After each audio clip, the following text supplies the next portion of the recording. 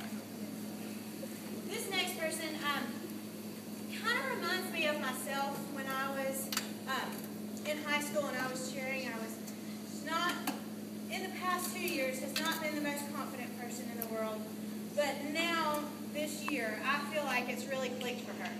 And I could put her on a stunt group of 3 moms, and she would stick, whatever it was. And she has learned how to stay tight, how to not come out of there. She's learned that determination and that aggression to really make it happen. And she's one of those that you don't always think about and you don't always look to, but you know that no matter what you're doing, she's going to do it, and she's going to do it right, and she's going to do it with some attitude. And to watch her faces in the air, and to watch her just really come from the shaky, like bent leg, to just being able to stand up and have some attitude with no matter who it is amazing to watch and amazing to see. And I've really enjoyed the past 3 years with her, and that's Miss Taylor Chambers.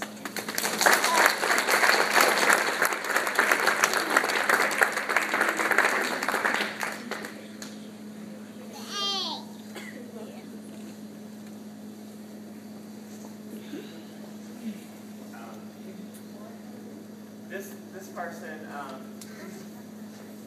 actually, one of the things that is really important to me is that, and I say this all the time to these girls that y'all probably never hear, is that they are thankful for what everybody does for them, because there's so much that goes on that is done that I'm not sure that as a 16-year-old, as a 17-year-old, that you really notice and appreciate. You just kind of expect it. And one of the things about this person that I really, really respected and just realized, I guess, after state was over, and the article was in the paper with the 2 seniors, and Savannah and Leah. The quote at the end of the article says, "Thanks to all those who come to watch, support, because we always have the best fans more than anybody else in the state of Georgia." I mean, we, regardless of school size, always have the best fan section. And I think this person really shows to me how good she is and why she does what she does, because there's a rapper that has probably, I don't know, a CD full of songs that have maybe 5 words that they're not edited. I mean, it's very vulgar, very,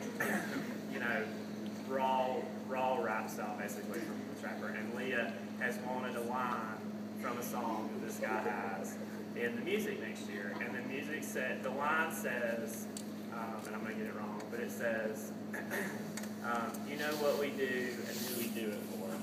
And she wants me to say, you know what we do and who we do it for, Kusa. And I think that, to me, is impressive as a trait of an athlete, because it's not about the routine, it's not about being a competition cheerleader or being a football cheerleader, it's about representing Kusa, and it's about being your best. And I think that this team does that, but I also think Leah does that, and it's something that's really impressive to me. So I've always respected that out of you.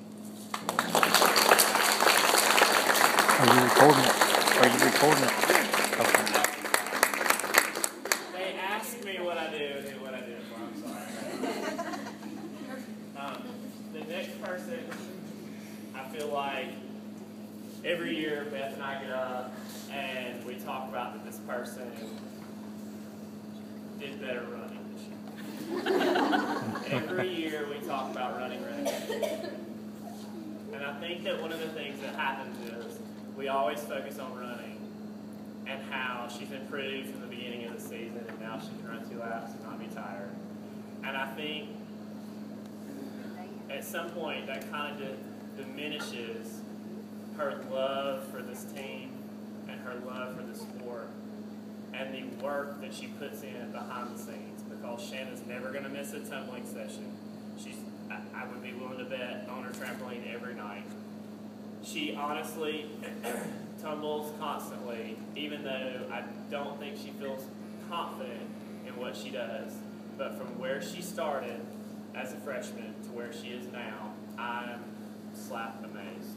because I feel like as she became probably 16, I would say would be the turning point when she started to drive, felt more confident in herself, and really was able to believe that she could do it.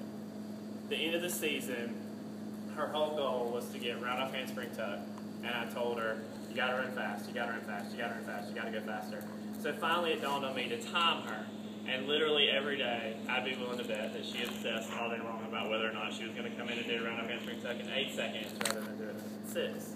And so I think that we always talk about running, but I also feel that you need to know that we both recognize that you are incredibly important to this team, and that you are also incredibly important to us, not just because you run every day, but honestly because we see the work ethic that you show, even though you don't believe in yourself in the way that you should. So here's your bar and your patch.